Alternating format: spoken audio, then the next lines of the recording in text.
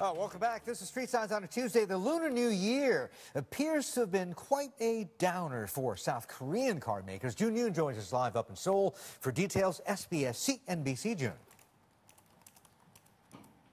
Hi, Martin. That's exactly right. One of the main reasons that we're seeing for the weak data we're looking at for the South Korean automakers. But again, looking at the stock, we're seeing a huge rebound for auto stocks today. Analysts are saying that autos and auto part names are oversold at this point.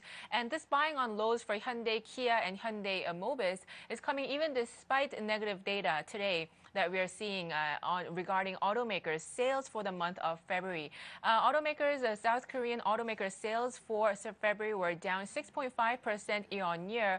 This is coming from less working days during the February Lunar New Year holidays, and also a weak overseas demand, especially weak demand from China. Remember yesterday we did see Hyundai and Kia exports to Russia also fall in January, down almost 70% year-on-year. So we are seeing a weak data for these names, but again, the stocks are rallying on reports that are pointing to a bright outlook, saying that excess inventory is cleared during the first quarter. So they are expecting a better quarter in the second quarter for the auto names and auto part names. Oriel, back to you.